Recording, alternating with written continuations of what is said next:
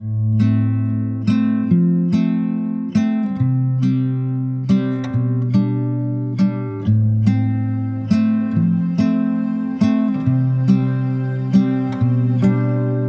body of work is all about the ocean.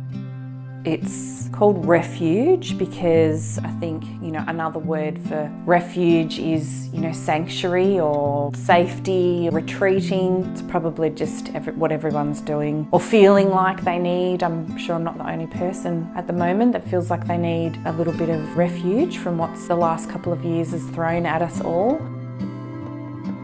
I enjoy being out on the water. That for me is a really important kind of refuge. I'm just really interested in the way the water works, and I'm always finding, I guess, that refuge in pretty much looking at the water, being on the water, sometimes in the water.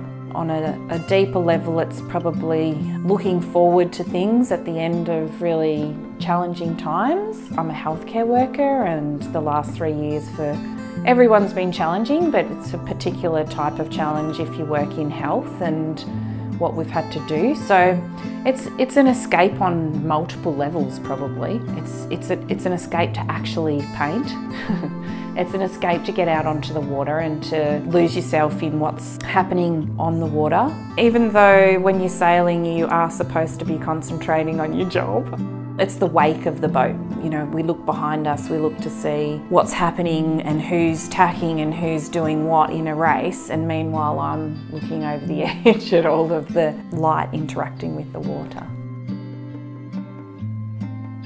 I guess a lot of the sailing that I've done, not all of it, but a lot of it is at twilight. There are just moments out on Corio Bay that just take your breath away. You really do just stop and think, we're so lucky to be out here. From a certain angle at certain times on the bay just is catching that last light. It's very green at the moment. I don't know what that's about, so I'm really, I guess, absorbing that and trying to bring that back into the studio. For these paintings, there is no photo reference. There are no source photos, there are no sketches. I see them almost like downloading the experience. So they're not perfect, but I like the ambiguity and I can't imagine doing it from a photo. And obviously I can't do it from the boat. I like the actual motion of the painting. I guess I see the line as part of the movement that I need to put into the painting. Sometimes it's good to have source photos, but for this body of work, there has not been a single photo taken, which my skipper is happy about.